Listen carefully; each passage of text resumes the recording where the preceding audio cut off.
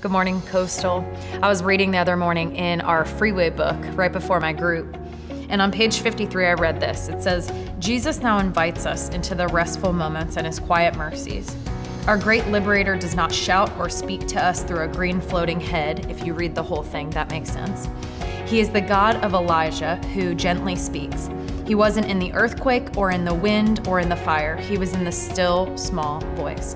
And at this moment, he speaks to you of your emerging freedom. He says, come, my beloved, open your eyes, awaken your heart, pull back the veil. Your freedom is here.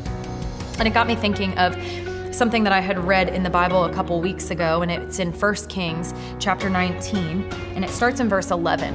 And here the Lord says to Elijah, he says, go stand out on the mountain in the presence of the Lord, for the Lord is about to pass by. And I could not imagine what was going through Elijah's mind at this moment of what is God gonna look like passing by? What will that, I don't know, my brain would have just gone crazy because that's how I think. But it says, then a great and powerful wind tore the mountains apart and shattered the rocks before the Lord. But the Lord was not in the wind. And after the wind, there was an earthquake, and the Lord was not in the earthquake. After the earthquake came a fire, but the Lord was not in the fire. And after the fire came a gentle whisper. It says, when Elijah heard it, he pulled a cloak over his face and went out and stood at the mouth of the cave. And how many times, I don't know about you guys, but if I was Elijah, I would expect God to be in the wind, to be in the tangible, to show up like fire, to be something that I can see, that I can comprehend, and all of these different things. And I think so often I've made my relationship with God so busy. I've asked him for things, and I'm constantly in our prayer time. It's not a two-way conversation. It's me just praying for the things that I want. And it's like, God, I need you to do a miracle here. I need you to do this here. I need you to do all these things. And it's like, God, I need to see you in the physical. So I need to see the fire come. I need to see the wind. I need to see these things that only make sense to my human brain. And God was like, no, I'm in the gentle whisper.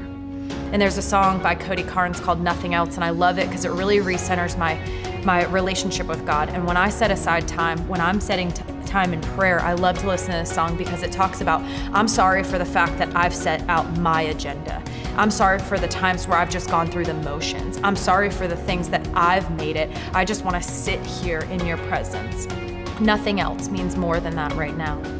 And so I'm gonna pray for you this morning. I'm gonna pray for me too, because I know when I try to set aside some quiet time to spend with God, my thoughts just start to go crazy. My to-do list plays, all of these things happen, but it's in those moments where I've been able to find the still small voice that I hear God so audibly.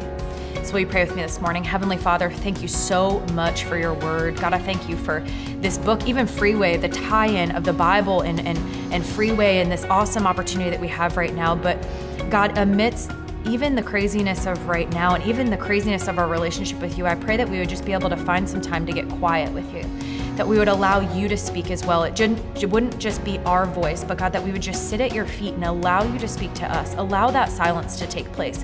Allow just for you to just be present in that moment. God, I'm so grateful for your presence. I'm so grateful for what can happen in your presence. God, I'm so grateful for the relationship that you provide. And God, I thank you for the ability to have direct contact with you because of your sacrifice that you made through your son, Jesus. God, I thank you for who you are. I thank you for today. And I thank you for this time that we get to spend with you. It's in your name that we pray. Amen. Well, I hope you guys have an incredible day today, and we'll see you tomorrow.